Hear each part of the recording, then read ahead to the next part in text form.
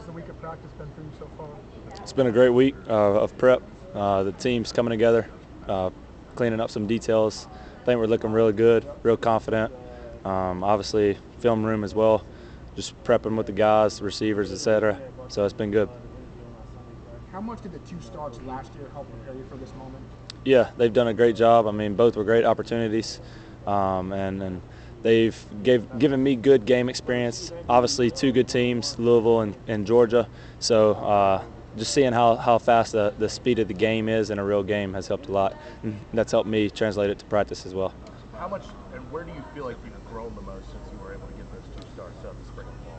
Probably just growing the most in my headspace, understanding how fast the game is and how fast everything closes down, and just getting a good pre-snap read, good post-snap clarification, just going through my reads. I don't know, I guess, when you officially knew, but Coach Norvell told us yesterday, I guess, how nice is it this week knowing going in, you're not going to get sprung on you, you know early in the week that it's going to be you on Saturday?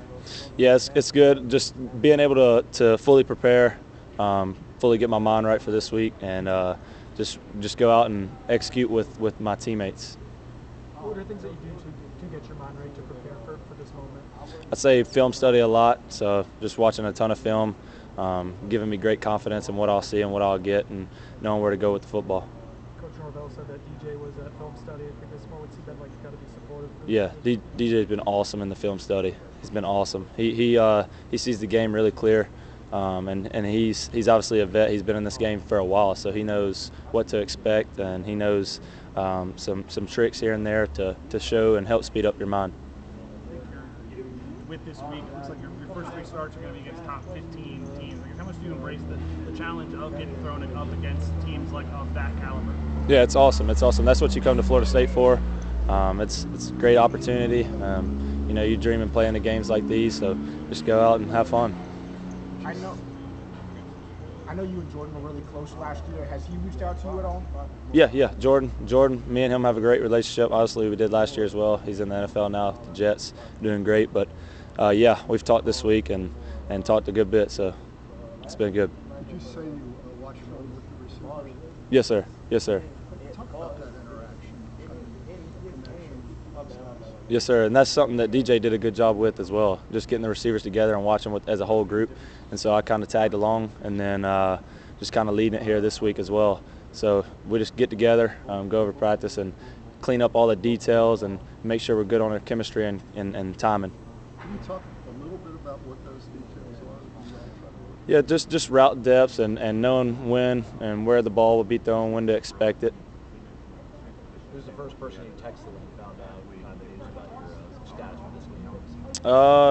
I try to keep as quiet as possible, honestly, just gain an advantage, competitive advantage. But obviously my family. What was their reaction? They're excited. Is there a challenge to not feel like you need to go to Superman, like, in terms of, the team's been struggling and now here's a chance? I'm just going to go out, be me, do what I can do, and just have fun doing it. I mean, that's what you play the game for. When you're a little kid, you go out and you truly enjoy playing the game. That's how I'm going to go out there Saturday night and just have fun.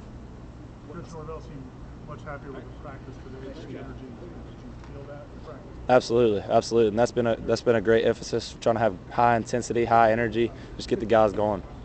How important is it for you to keep the guys around you loose? You have that sort of energy to you. How important is it for those guys to kind of match that around you? Yeah, I think energy is very, very beneficial, and it just boosts the team morale up. So I think that's a good thing to have. What stands out about Clemson's defense? They got some real talent at each level of the defense. Yeah, they got great playmakers. They're a really good football team. Got a good D line. Yeah, they're a good football team for sure. Obviously, when playing quarterback, you take on a leadership role. You're obviously a redshirt freshman, but how are you approaching that and kind of some of the younger guys and some of the veterans and taking that leadership role too? Yeah, just trying to show my confidence in myself and my confidence in my receivers and playmakers as well as my O-line. Just trying to build confidence in everybody around me and myself as well. What improvements have you seen out of Luke and out of Trevor this week, kind of gaining more reps? Yeah, they've done a great job. We're kind of helping each other out, all 3 of us through it. Going back and playing the play over again with each other and everybody's thoughts. So that's been great. And I think they've done a good job improving as well. You go good? Okay. Thank you. Yep. Thank y'all. Thank y'all. Y'all have a good day.